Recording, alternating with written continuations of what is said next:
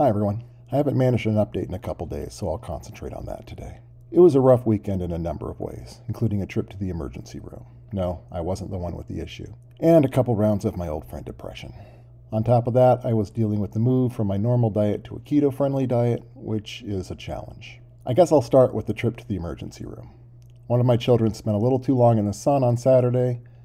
The temperature here in Tucson was over 80, even though it's still February, and it was a little too much for them. They fainted, and when they did, they fell straight into the sidewalk and bashed their head a bit. The paramedics had to be called, but at least we didn't need an ambulance. We just had to drive them to the emergency room and let the doctors run some tests.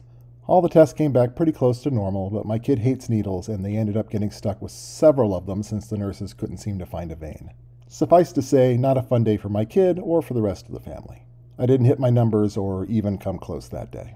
Depression has been a factor as well. I can't describe what depression feels like for other people, but for me it feels like I've slightly detached from the world. There's a cloud over my brain and I have a hard time doing everyday activities, such as making these videos.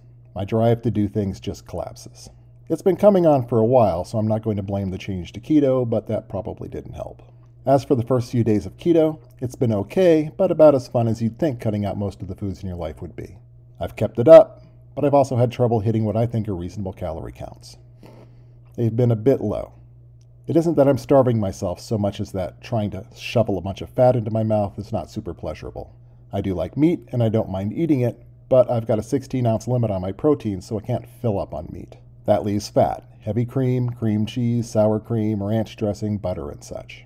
I can also eat vegetables, and I have been, but the kind of vegetables I'm allowed don't exactly drive up the calorie count. I had celery this morning, 3 stalks, and that equals a total of 17 calories. A cup of lettuce is 5 calories. 6 mini cucumbers is 67 calories. 2 cups of raw spinach is 25 calories. I can't count on non-starchy vegetables for more than a few calories. Fat has to make up the rest. I can literally have as much fat as I want, but I don't really want that much. I did make an executive decision to go back to my no sugar added peanut butter, even though it isn't on their approved list. It only adds 4 grams of carbs for every 200 calories, and I've yet to go over my 30-gram limit on carbs for the day, so I'd rather be eating something I like. That's where I'm at today. Let's look at a few of the numbers.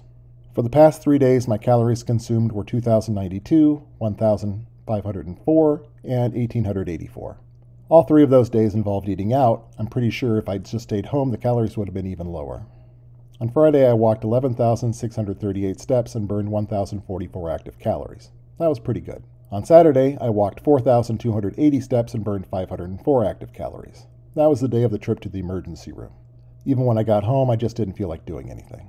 On Sunday, I walked 10,421 steps for 996 active calories. I fell just a bit short of my 1,000 calorie goal, but it was pretty close, so I'm not going to sweat it. My weight this morning was 300.4 pounds. I'm getting very close to dropping out of the 300 club into the 200 club, but not quite yet.